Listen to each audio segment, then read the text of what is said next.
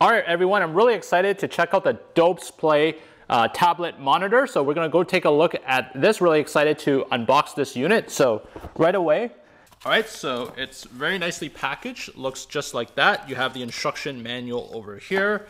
And then I'm gonna open up the actual unit. So here it is, the Dopesplay monitor, laptop monitor. So wow, look at that, guys. So this looks absolutely really cool over here. You got the power sleep button, micro SD slot, USB slot, smartphone, and mini HDMI. So the first thing I'm going to do is notice that, oh, this just looks so solid and well built. And at the back, you see you have an actual laptop, you have an actual keyboard as well, right? So this could actually work like a laptop like this, or if you want it to be a tablet, you just go down and it goes just like this. So really cool. Inside you have all the cables as well. So you got your charging cables. This looks like a USB-C cable. And then you have the power bar over here as well. So everything is basically good to go. So I'm gonna turn on the unit and let's give it a quick test. So I'm just really loving this unit so far. I'm gonna see if it comes with battery included.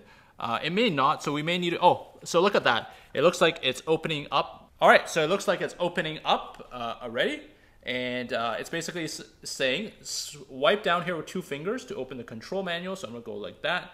And look at that. So super sleek, super cool. All right, so if you have a USB Type-C device like a Nintendo Switch, all you really need to do is plug in the USB Type-C connector to the USB Type-C that is included with this Dopesplay Portable Monitor, and your Dopesplay monitor is pretty much good to go. That's how simple it is to basically set this up. If you have an Android phone that uses a Type-C connection, all you need to do is plug in that Type-C Android, and then you got your laptop monitor all good to go. So that's super simple. If you do have an iPhone though, it's a little bit more complicated. And unfortunately, the keyboard and the touchscreen function doesn't actually work. I'll show you guys that in 1 second. So what if you have an iPhone? So it still does work with an iPhone, but the functionality is a little bit more limited. You do need to get this lightning to digital AV adapter that is purchased separately. And then you basically plug in the included HDMI to mini HDMI cable that is included with this Dopesplay display. So you're gonna basically plug it in over here to this mini HDMI slot.